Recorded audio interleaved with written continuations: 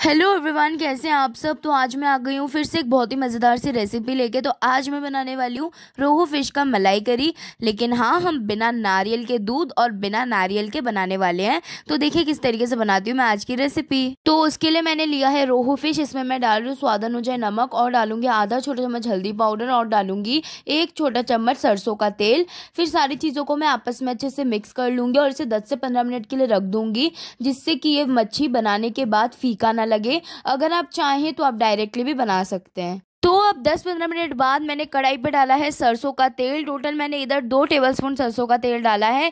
तेल को मैं बहुत अच्छे से गर्म करके पूरे कढ़ाई में अच्छे से स्प्रेड कर दूंगी। अगर तेल अच्छे से गर्म नहीं होगा तो जो हम फिश डालेंगे वो कढ़ाई पे चिपकने लगेगा और चिपकने की वजह से वो टूट जाएगा। तो अब मैं एक एक करके कढ़ाई पे डाल दूंगी फिश, जिसको मैंने नमक और हल्दी से मिक्स करके रखा था। फिश को ना मैं क्रिस्पी लाल करके फ्राई करूंगी, क्योंकि इससे टेस्ट ना बहुत ही ज्यादा अच्छा आता है। तो पहले मैं इसका एक साइड क्रिस्पी लाल होने तक फ्राई होने दूंगी मीडियम फ्लेम में। तो ये देखिए फिश का एक साइड अच्छे से क्रिस्पी लाल होके फ्राई भी हो चुका है। तो अब हम इसको पलट देंगे और उसका ऑपोजिट साइड भी हमें ऐसे ही फ्राई करना है। तो ये देखिए बस अब फिश दोनों तरफ से अच्छे से क्रिस्पी लाल होके फ्राई हो चुका है। अब मैं इसे ऑयल से निकाल लूंगी और बाकी जो फिश के पीसेस बाकी रह गए थे उनको भी सेम प्रोसेस को फॉलो करते हुए फ्राई कर लूंगी। तो अब उसी सेम कढ़ाई पे मैंने डाले हैं 2 साबुत लाल मिर्ची।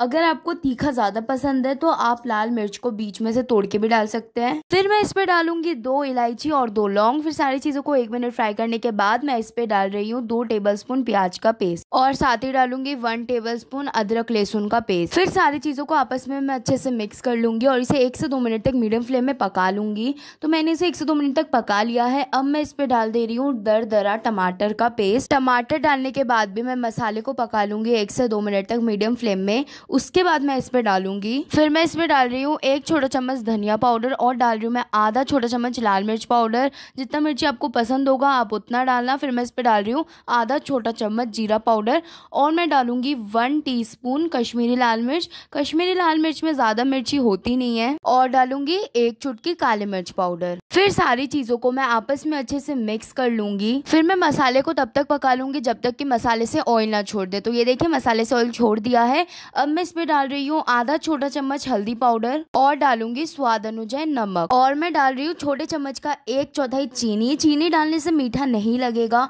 बल्कि जो टेस्ट है वो बैलेंस अप हो जाएगा। फिर मैं मसाले को अच्छे से आपस में मिक्स कर लूंगी। उसके बाद मैं इसमें डाल रही हूँ 1 छोटा कप पानी। पानी का ना हमें बहुत ज्यादा इस्तेमाल नहीं करना है, बस मसाले को पकाने के लिए मैंने इस पे पानी डाला है। फिर ना हमें मसाले को ऐसे ही मीडियम फ्लेम में ना पकाते रहना है जब तक कि मसाले से अच्छे से ऑयल ना छोड़ दे। तो आप देख सकते हैं मसाले से ना ऑयल छोड़ दिया है। मैं इसमें डाल रही हूँ पानी। जितना आपको ग्रेवी रखना होगा आप उतना पानी डालना। पानी डालने के बाद मैंने ग्रेवी को 1 उबाल आने तक पका लिया है। तो इसमें 1 उबाल आ रहा है अच्छा खासे तरीके से। तो अब मैं इसमें डाल दूंगी फिश, जिसको मैंने फ्राई करके रखा था। फिश को डालने के बाद मैं फिश को ग्रेवी के साथ 4 से 5 मिनट तक पका लूंगी मीडियम फ्लेम में, जिससे कि जो फिश है उसमें भी फ्लेवर आने लगे, वो ब्लैंक ना रहे। तो 4-5 मिनट पकाने के बाद मैं इस पे डाल रही हूँ 1 कटोरी दूध, जो कि रूम टेम्परेचर का है, ना ज्यादा ठंडा है ना ज्यादा गर्म है। डोंट वरी, दूध डालने से कोई स्मेल नहीं आने वाली है दूध की। उसमें बहुत ही अच्छा एक फ्लेवर आता है। बिना नारियल के दूध से अगर हम नॉर्मल दूध से भी बनाते हैं मलाई करी तो वो भी बहुत ज्यादा अच्छा लगता है और फ्लेवर भी बहुत अच्छा आता है। तो दूध डालने के बाद मैं इस ग्रेवी को और पका लूंगी 2 से 3 मिनट तक। तो 2 से 3 मिनट तक मैंने इसे पका लिया। अब मैं इस पे डाल रही हूँ छोटे चम्मच का आधा चम्मच गरम मसाला। गरम मसाला डालने से बहुत अच्छा फ्लेवर आता है। तो बस हमारा रोहू फिश का मलाई करी बिल्कुल रेडी है। बिना नारियल के और बिना नारियल के दूध के हमने घर पे बना के तैयार कर लिया है